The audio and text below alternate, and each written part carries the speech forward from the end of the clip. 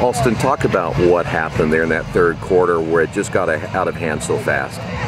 Third quarter, they kept running some ISOs right up the middle. We're having a little trouble on the blocking scheme.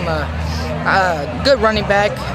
Their McCUTCHEON running back was very good. He had great vision. He was just seeing the hole and bouncing out to the outside. We was trying to chase him down, just didn't happen.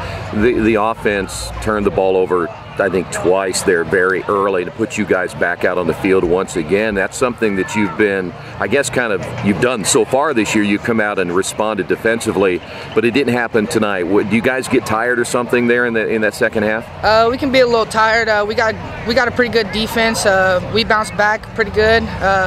It's just they outplayed us when we had those situations. We couldn't really follow up on it. What did Coach say to you guys after the game? Because I know you still got 3 games left in the NCC in the tournament, but it appears you're behind the 8 ball in the NCC to win this thing this year. But what did he say to you? Coach Ingram just talked about how we never gave up. Defense kept coming out and fighting, just trying to make plays that we hadn't made plays before, and talked about taking that into life and how it affected us and how it would make us a successful football team and bouncing back and never giving up.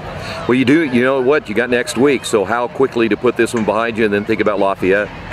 Tomorrow we got to watch film on this game and correct ourselves and get better, and then we put that one back behind us, and on Monday we go get Lafayette Jeff get a W.